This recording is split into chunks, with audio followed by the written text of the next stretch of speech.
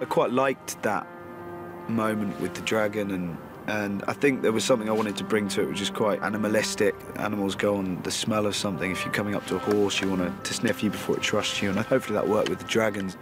If you show quite a vicious animal fear, it will jump on that, but if you show it bravery, then it will respond in a different way. She sees his interaction with her dragons, and it's an attractive quality for her. They're beautiful, aren't they? Wasn't the word I was thinking of, but yes, they are. Busted. Me and Jon Snow just chilling on a cliff by ourselves. No, you know, don't read into it.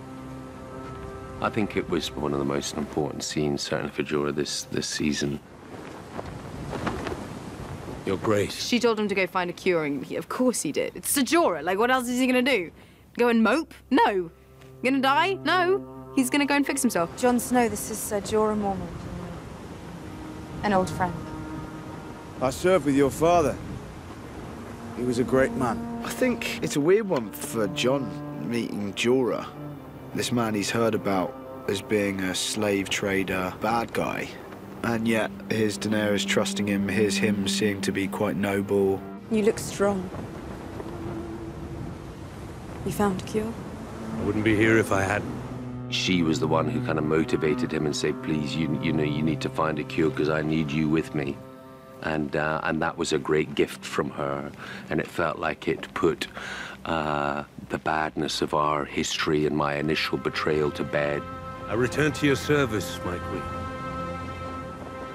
If you'll have me. In your mind, I think, you know, when you hear someone's got a terminal disease, or you think sort of, you know, that's maybe a gift you give them in the moment. I'm sure he's had all these thoughts. How much did she really mean it? It would be my honor. It's not until she surprisingly embraced him that I think he feels he's finally come home. It's one of the most tender moments that you'll see from Daenerys this season, because the thing about Ser Jorah is that he has been the one from the very beginning. And so I think he has an ability to see right through her. I think at this point, Jon's willing to forgive anyone anything, pretty much. As long as they'll come on side with him, things can be ironed out afterwards.